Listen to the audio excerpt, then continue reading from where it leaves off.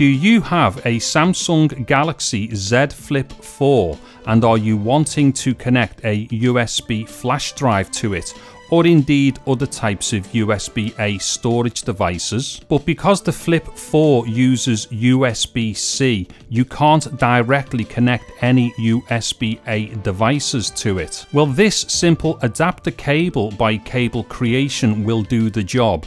On one end we have a USB-C connection, and on the other end we have a female USB-A connection. So we simply connect the USB-C end of the cable to the USB-C port on the Flip 4, and then connect the USB flash drive to the female USB-A end of the cable. And once everything is all connected up, just go to the My Files app on your phone, tap on that, and then what we're going to see here are any devices or storage destinations that are available to us.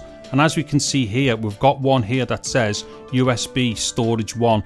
That indeed is that flash drive that's just been connected. Now, of course, the flash drives that you connect to your Flip 4 have to be in a format that Android understands. So right now what I'm doing is using a flash drive that is formatted to exFAT.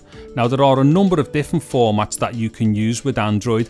I would, however, always recommend using exFAT, and the reason why is because that particular format is going to be compatible with other operating systems. So as a for instance, let me just eject this USB flash drive now. So I'm going to click on the 3 pips at the side here next to the drive and then tap on unmount. So that's going to unmount the drive. Now what I'm going to do is just disconnect that drive, and I'm going to connect this USB flash drive here.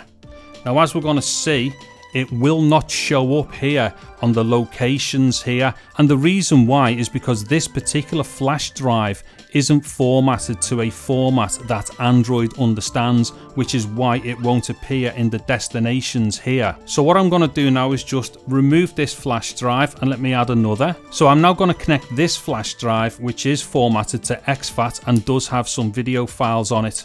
Now what we should see shortly, there we go, the drive has now popped up in the list here as it says there USB storage 1. Now if I just tap on that, we can see any files or folders that are on that USB flash drive. So what I'm going to do is just tap into this folder here, and then what I will do is just tap on one of these video files, use video player to play it, and as we can see there, the video file is now playing straight off the external USB flash drive. There will be links in the video description below taking you to Amazon where you can purchase what I've been using within this video. If you've liked the video, please give us a thumbs up. Also consider subscribing to my channel. I'm David Harry. Thank you very much for watching this video. Take care and goodbye now.